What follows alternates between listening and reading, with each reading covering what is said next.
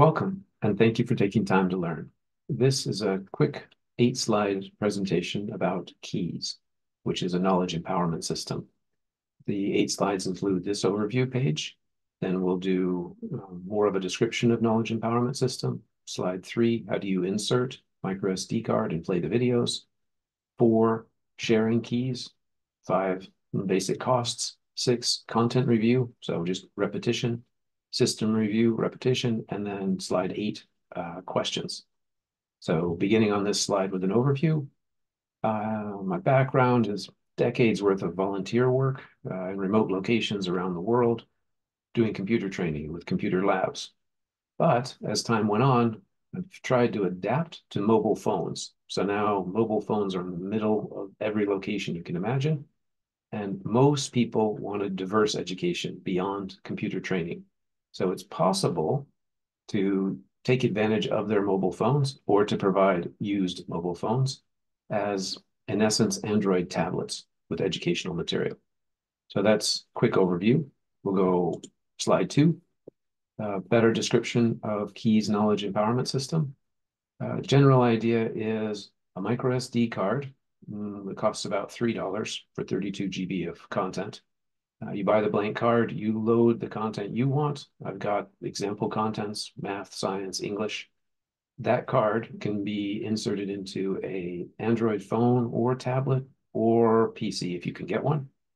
With 32 GB, you can add about 1,500 videos from YouTube, for example, and it's possible to modify the content to match your target audience. What I provide is generic and what most people asked me for when I was volunteering. Slide 3, inserting a microSD card, and then how do you play the actual videos? So it'll turn out almost every cheap Android has a way to insert a microSD card. Either you pop off the back where the battery is located and you slide the microSD card there, or there's a little pinhole on the side somewhere. You push the little pinhole, you find an empty space, and then you drop in the microSD card. When the card gets inserted into the phone, you're going to have to give it permission to use the card. So you have to say yes once. And then the way to play the video is you can use your default video player, or I provided multiple apps on the card. So you could install Android apps from the card without having to go to the internet. The two that I found best were KM Player, the purple one on this diagram, and VLC, which is the orange one.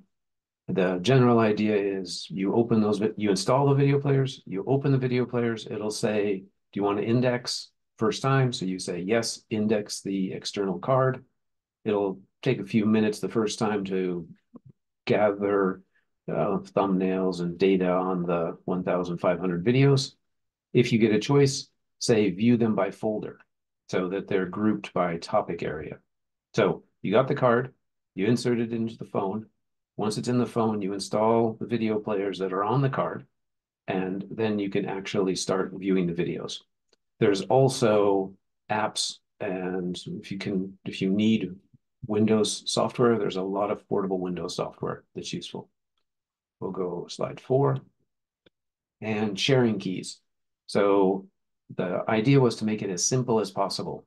In the picture you can see in the background, anybody with a high-speed internet connection has access to amazing education content, but there's billions of people without access to the internet or to the educational content in remote locations or resource-poor locations. So the person in the fast location downloads the content to their computer, places it on the microSD card.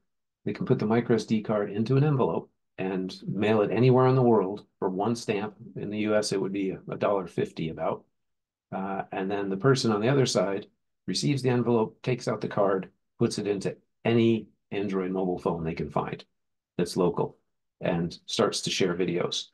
It's also possible, once it's made it to a destination, to share phone to phone without an internet connection.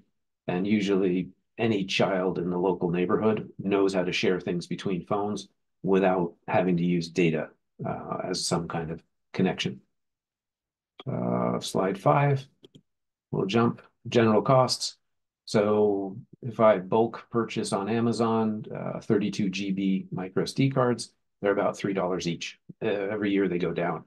The idea is choose the 32 GB because any Android phone can open it. If you go for bigger cards with more storage, sometimes you run into a problem that an old phone can't count to 64 or 128. So I would go with 32 GB cards for now. You could supply an Android phone also. So a brand new Android phone at a local store here would be $30. They think you're going to activate the phone and that you're going to, in essence, be paying them for minutes. You don't have to activate it. You don't have to pay them for minutes. You can just use it as a brand new Android tablet running the current Android operating system. I've done it in Haiti and trained in orphanages where I just brought 5 phones with me. They can't really be used as phones, so they're not worth stealing. So it turns out it's a pretty safe way of doing training in remote locations. If you do mail the cards, then it's about $1.50 from the US to anywhere in the world. And we'll go for slide 6. Slide 6, content review. So the key piece is the videos. The videos are accessible using your own video player on whatever device you put it into, or KM player and VLC video player, both free, both really useful. And you organize things by folder. Somewhere in the options, choose view by folder, so you don't have to look at a full index of 1,500 by alphabetical order. There's also a backup that I put on the card, which will display things as a website, a local website, not based on internet. And it has things in HTML format. So you could use that to click if you can't get the video players to do what you want them to. The tricky part is the video players adapt to new content and the fixed website information doesn't know how to adapt. So if possible, use the video players. Slide 7, system overview. Again, there's high-speed internet in multiple locations where people could download anything they wanted. If they downloaded things like how do you clean water, how do you do first aid, how do you prevent disease, they could save thousands of lives. Say somebody's trapped in a refugee camp, they don't have access to any education material. You download what you would want if you were trapped in a refugee camp, and then put it on a microSD card, put it in an envelope, send it anywhere in the world.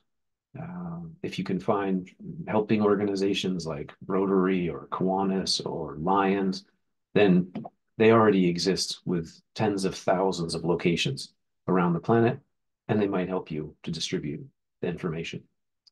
And the last slide will be questions. So a couple of them I wrote down is, where do I get more information? You could search YouTube or the internet, but there's 2 websites listed, earthteamwork.com and eRotaryClub/KES. KES is knowledge empowerment system. How do I get a microSD card? You can go to those websites, fill out a form, and I can mail one to you or someone can. We try to go through some kind of established organization like a local Rotary or Kiwanis, just so the cards don't disappear. Multiple languages. Currently, it's English because everyone asked me they wanted to learn English. If you know nothing else but English, you can get a job usually. So that's what they were most interested in. You can download any content you wish. And so for Haiti, you could download French or Creole.